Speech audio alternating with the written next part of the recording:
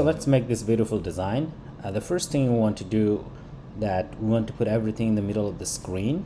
So within scaffold we'll return a widget which is called center widget, but first we need to define the body property, and within body we'll return center.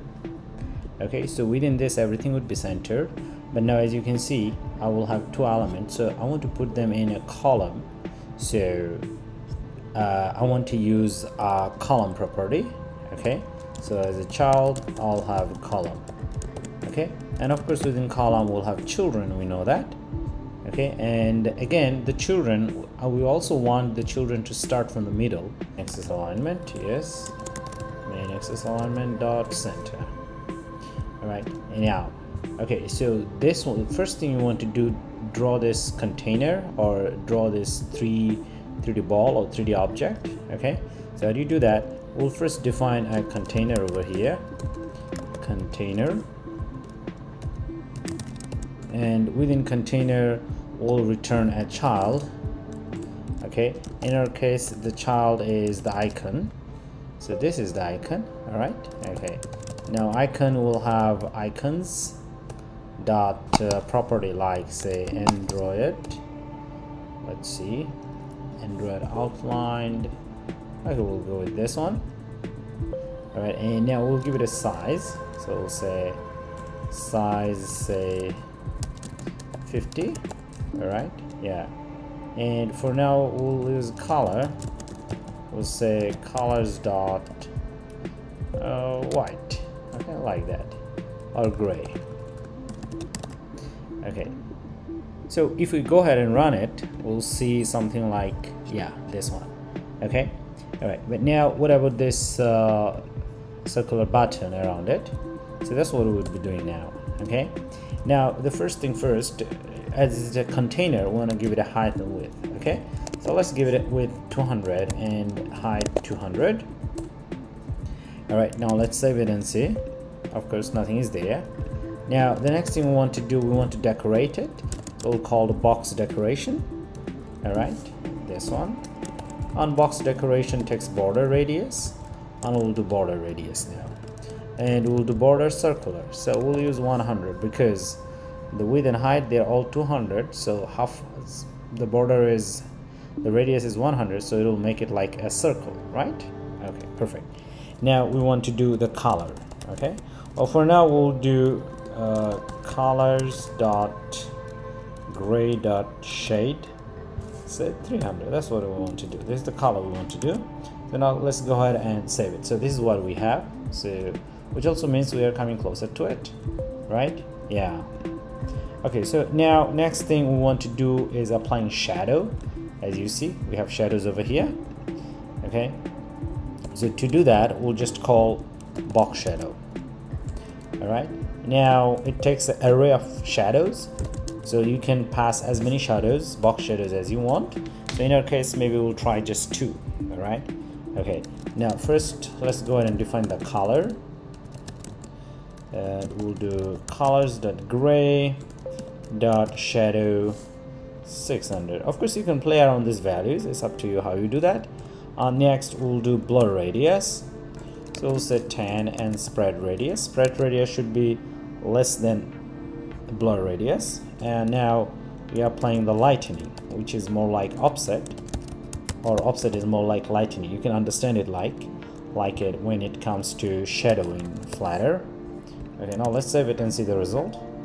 Okay, now this is what we have. Already we are coming closer to our design, this one, right? Okay, okay, now as you see, so what is happening here, so if you have offset like positive offset, so it comes from this angle, you can understand it's like this. All right, okay, now we can apply multiple shadows over here. We'll just copy paste it. All right, and the other thing we'll do, we'll change the shadow color.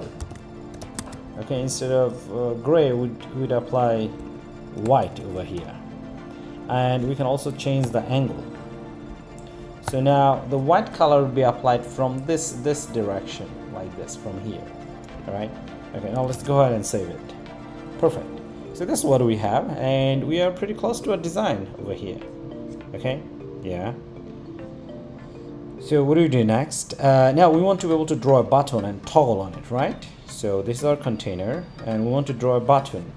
Now we want to first do sized box, okay, and we'll do height 100, and then we'll draw a button. What is the button? We'll do a raised button, okay, and it takes onPressed property.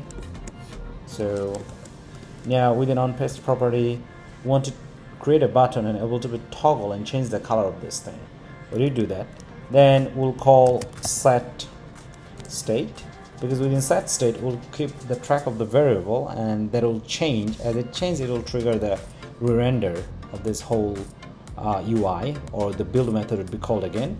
So what we'll do, we'll declare a variable here. We'll call it bool tapped false. At the beginning it won't be tapped, right?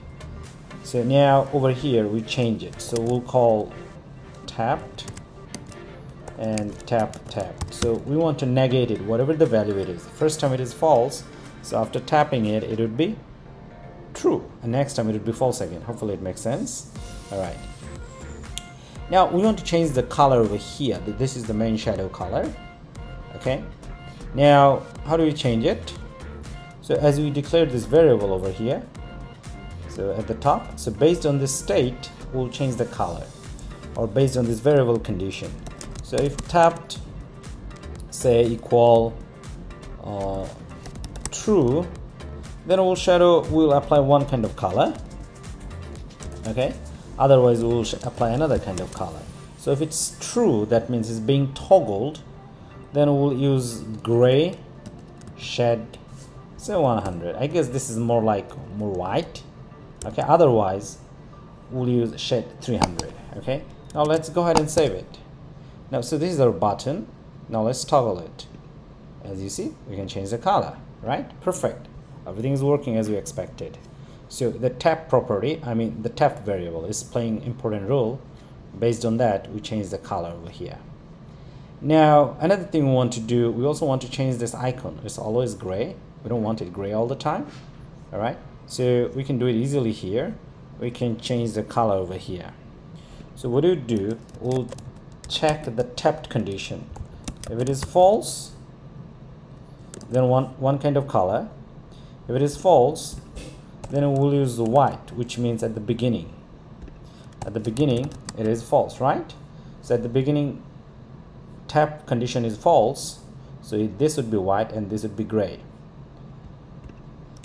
Otherwise we'll use colors.gray.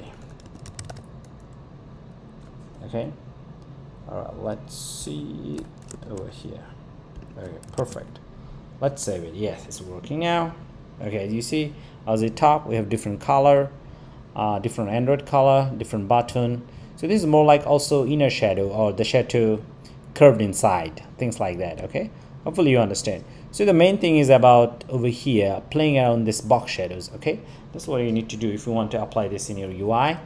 Of course, you can play around it a lot and do whatever you like. Okay, so the box shadow is mostly important, and the lightening, okay, how it comes, the matching the similar color. The color distance should not be too much. So like shed, gray shed and white, they're pretty close. Perfect. So if you like the tutorial, don't forget to share it and subscribe. Thank you so much.